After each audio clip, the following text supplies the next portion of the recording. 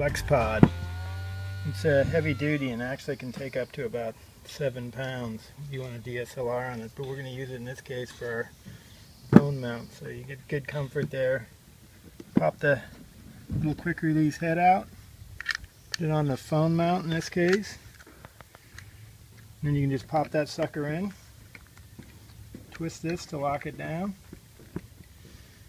right there, and you can position it how you want. Pop the clamps open, put your phone in, boom.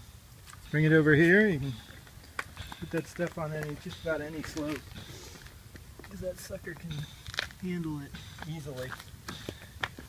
And you get good angles, so you can go ahead and turn this all the way vertical, so you can get portrait shots, or you can rotate it and get landscape shots.